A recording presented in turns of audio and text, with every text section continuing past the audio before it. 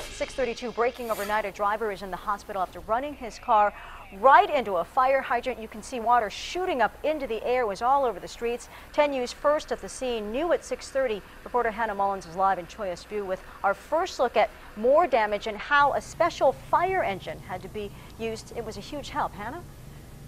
That's right, Virginia. The fire hydrant started off at street level up there. You can see where the street just collapsed. And then this is all downhill and businesses are at the bottom of it. We want to go to some video shot in just the past 20 minutes. A couple of inches of water blew right through their offices, leaving a wet mess behind. Computers are down and a restoration company is headed in. Now our 10 News photographer was the very first on scene around 1 this morning.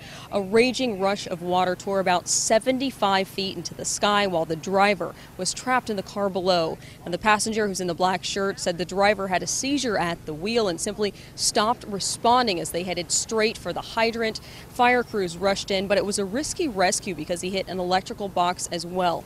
One of the firefighters climbed into the car while others worked to tow it off the hydrant since their heavy rescue unit has a winch on board. Now, by that time, the firefighter had a neck brace on the driver and appeared to be talking him through those frightening moments.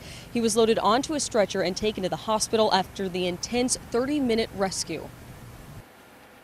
This is one of those calls where there's patience has to come into play. I mean, we want to go in there and do the best for the patient, but because of the electrical boxes, we really had to take our time to make sure that we weren't going to jeopardize the rescuers going in there. And he just wasn't conscious. He wasn't conscious. I was trying to get him to respond, but he wouldn't say nothing. Now, San Diego police aren't entirely buying the seizure bit. They tell us he may have been drunk. Now, the passenger said he was unresponsive, so you have to wonder if he was so drunk that he may have actually passed out behind the wheel. We just found this license plate, which was left behind. It matches what's on the video, so we're going to check this and try to track down that driver for you. We're live in Chollas View. Hannah Mullins, 10 News.